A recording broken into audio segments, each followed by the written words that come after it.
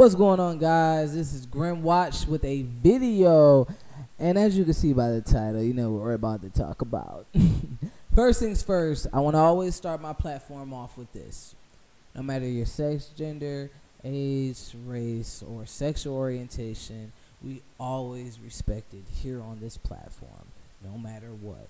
I make sure that there's always respect here. Now, at the end of the day, when it comes to a lot of this cancel culture, it's really a lot of white supremacy that be going on that's really making these complaints, because you don't see people of color making these complaints, especially not no Aretha Franklin song.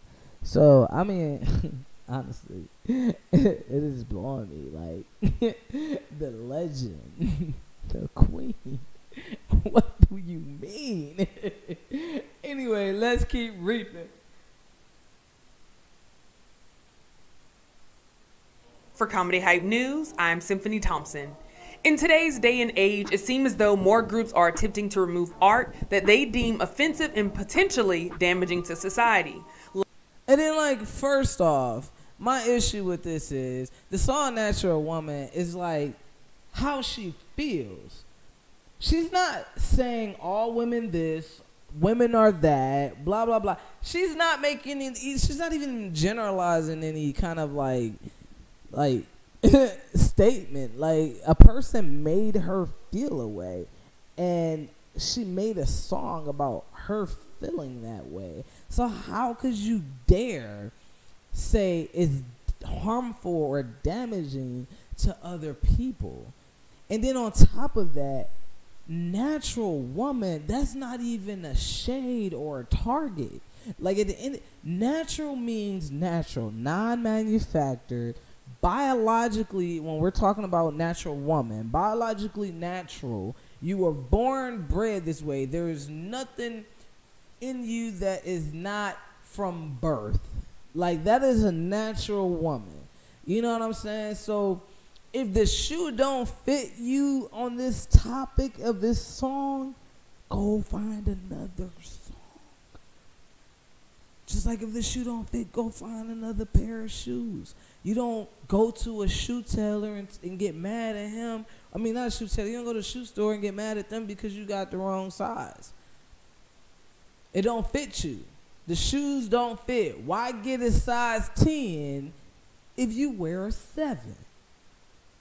Why get a 7 if you wear a size 10?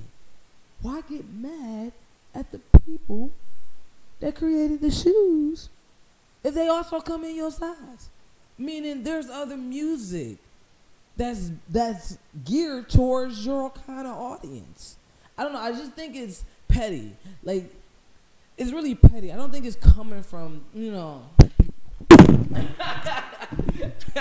that part. You know, I just had to make, like, it's not coming from that. That's how I'm set up. You know, I'm like, I'm just so. This song is old. Like, this is a love song. Okay, let's get into this video, I guess. Like, cause I'm getting upset just thinking about, like, the thought of banning these songs, but. You know, I don't want to speak too soon, and I haven't watched the entire. Last week, the Transcultural Mindfulness Alliance took to Twitter to call for Aretha Franklin's 1968 hit, You Make Me Feel Like a Natural Woman, to be removed from both Spotify and Apple Music after considering the lyrics to be offensive. The group would tweet, Aretha Franklin's 1968 song, Natural Woman, perpetuates multiple harmful anti-trans stereotypes. There is no such thing as a natural woman. The song has helped inspire acts of harm against transgender women. Come on, that is a stretch. Like, honestly, let's break this down. Okay, Aretha Franklin's 1968. First off, you know how much things in 1968 that is worth banning? Come on, like, it was the 60s. There was a lot of things y'all should go back and try to ban, and Natural Woman's song is not one of them. Second line, Natural Woman perpetuates. Natural Woman perpetuates. So perpetuate is basically meaning gives a certain perspective Okay, natural. Let's break that word down. That word, the definition, I don't know the exact definition, but meaning non-manufactured or, whatever. A natural woman, so a biological woman. All right. I don't know how a biological woman saying, you make me feel like a biological woman, perpetuates multiple harmful anti-trans stereotypes. Come on. That is and then, okay, when they make claims like this, they can never explain multiple harmful anti-trans stereotypes. How, in any way, how does this specific song perpetuates multiple harmful anti-trans stereotypes? List these anti-trans stereotypes for us so we can identify where the problem lies, so maybe we can really reanalyze it. But they make generalized statements, and I'm saying they as in the LGBT community, the people that target unnecessary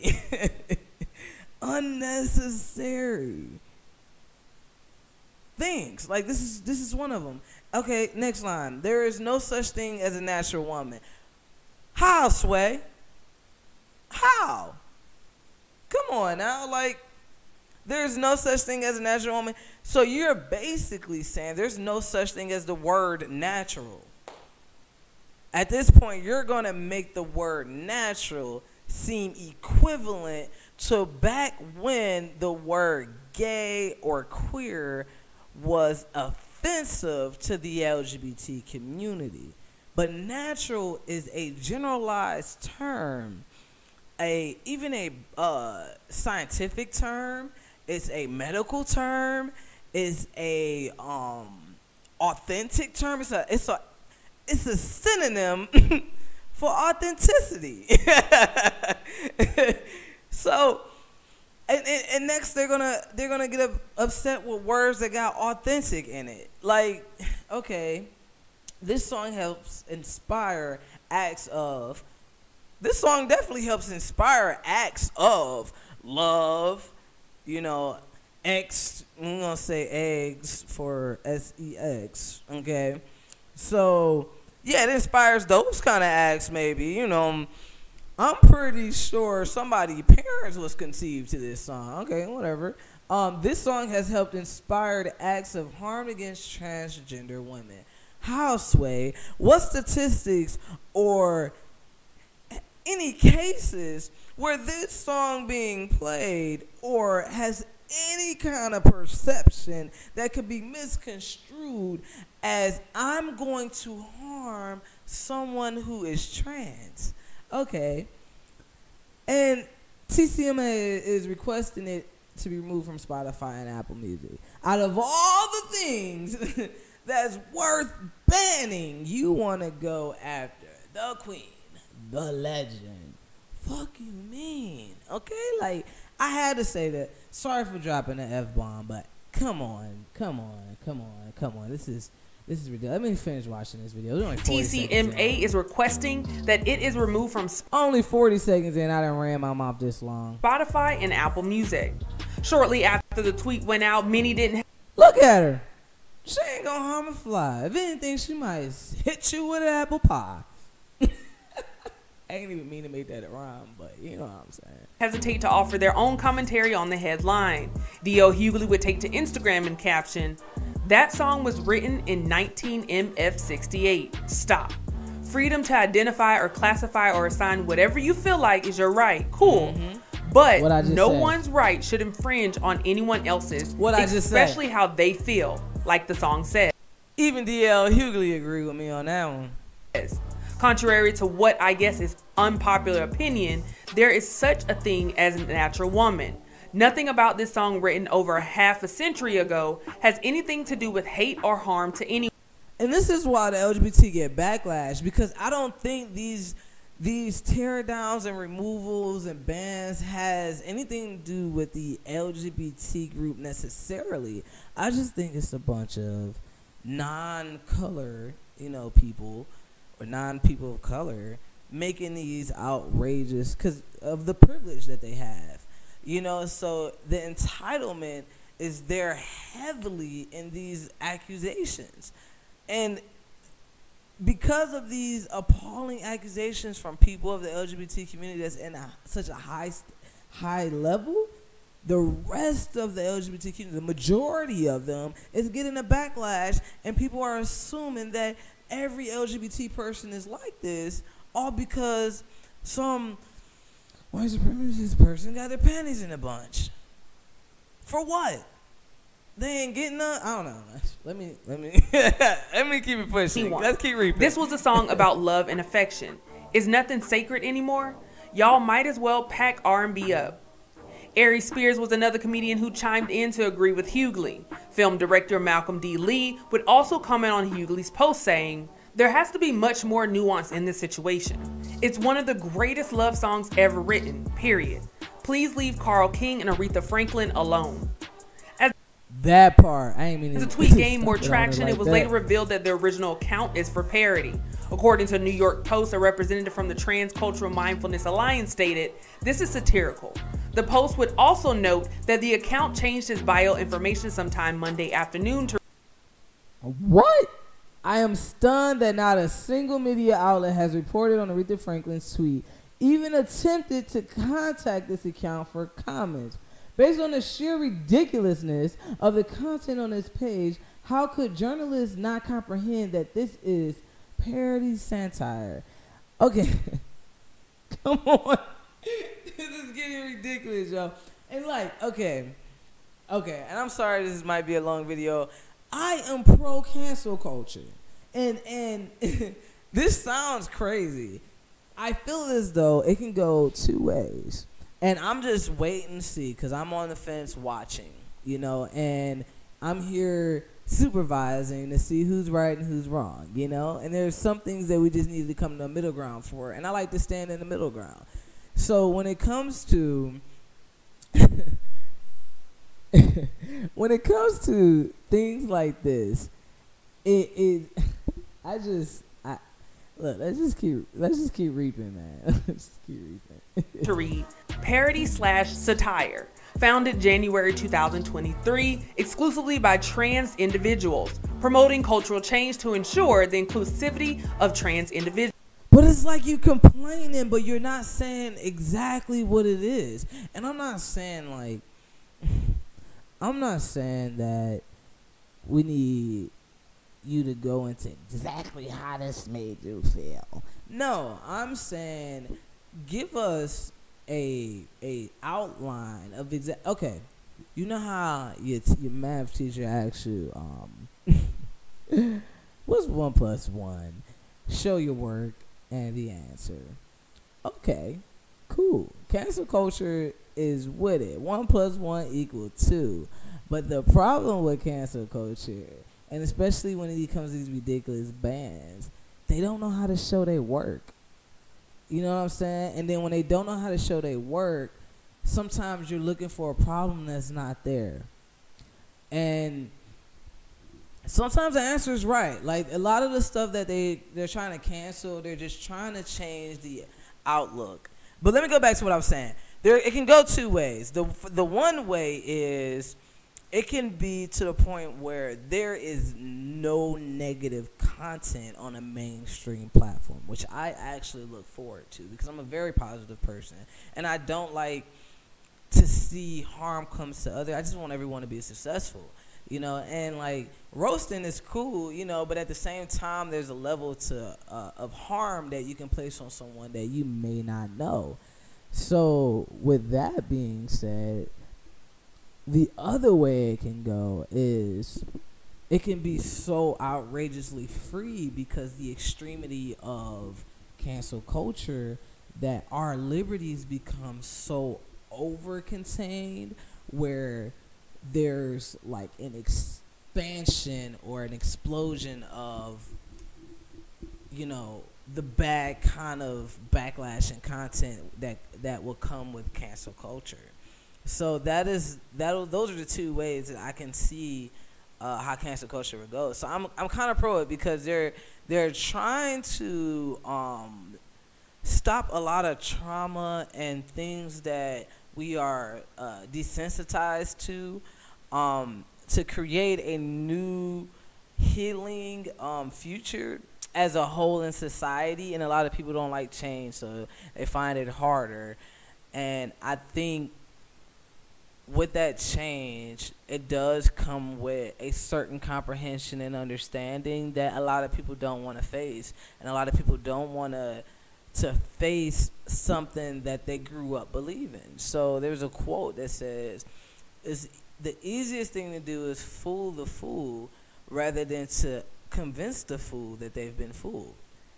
I love that quote. I followed that quote for years, because there's so many of us that don't know the truth, or don't want to know the truth, or can't comprehend the truth because we're too afraid to let go of what we feel is our well-being.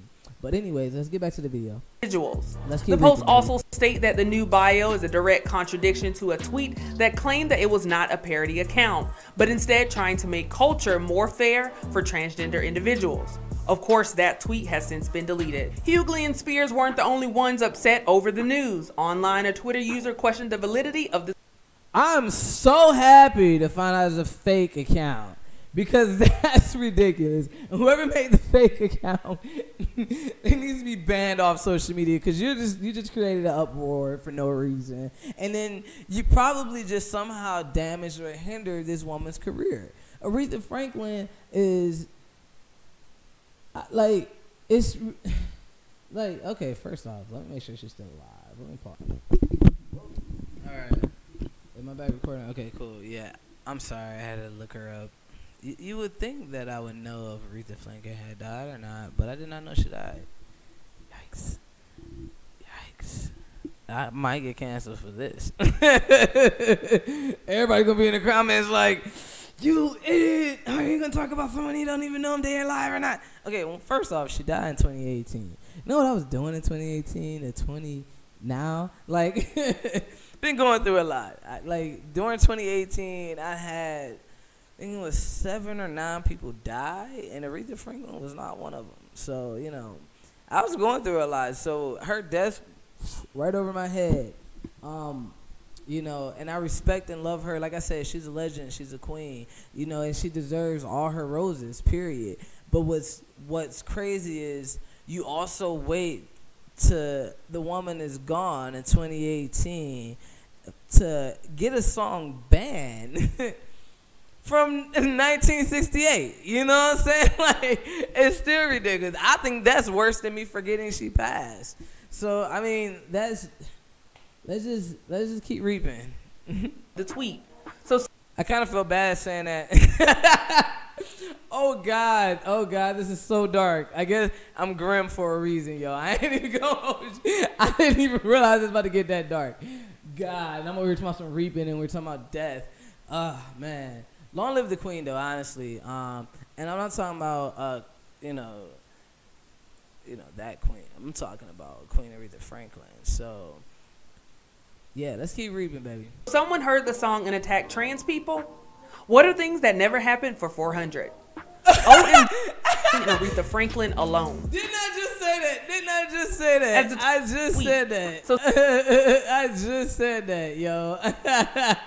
Like, Spears weren't the only ones who killing trans women or harming trans women over this song. Like, this is ridiculous. Set over the news. Online, a Twitter user questioned the validity of the tweet.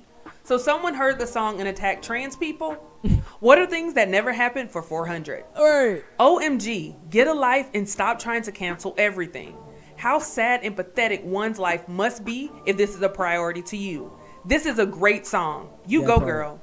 Yep. Hughley would follow up by reposting screenshots from Baller Alert's Instagram account. The Transcultural Mindfulness Alliance would respond to their own Aretha Franklin tweet. I am stunned that not a single media outlet who reported on the Aretha Franklin tweet even attempted to contact this account for consciousness of the content on this page. How could journalists not comprehend that this is parody involving their community? Sorry, guys. Baller Alert will also notice that the Twitter account had joined in 2009, but the bio says the group was founded in January of 2023.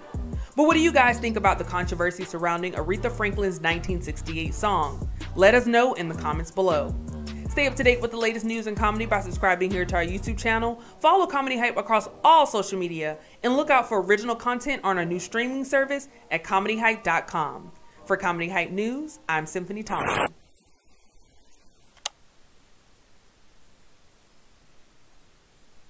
Yo, please let me know what you guys think in the comments.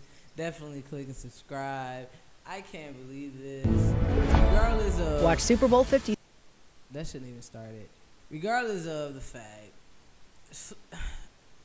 I was wrong maybe about the account, or whatever the case may be. One, I've never really said with the account who the account was, but at the end of the day, it was still someone trying to ban something ridiculous and coming up with a concept about how it perpetuates harm to trans people. And it's like, come on, now you gotta come better than that, because now you done created some issue, and now you're putting all of this spotlight on the not only the trans community but the LGBT community, because of people like you that has this privilege, or this privilege and ignorance to whatever you're trying to perpetuate. You're causing the LGBT community more harm than good. And when I say that, I can explain what I mean by more harm than good than saying it perpetuates harmful, whatever. You don't know what creating this kind of hysteria about this song. You have people that's angry at the LGBT community because they love Aretha Franklin. You have people that's LGBT that might not even agree with this situation. You know what I'm saying? But I don't know. I feel like this could have been a dumb video. This could have been a dumb video. Like, what was the point of this video? Because, like, what was the point of this news? Like, okay, if it might have been a fake account, it was still the purpose of cancel culture. And there were still likes, and there's still people, viewing this and sharing this and liking this and doing reaction videos like myself. You know what I'm saying? So now you done took all our time out for a freaking song because you want to attack the queen. You want to attack the legend.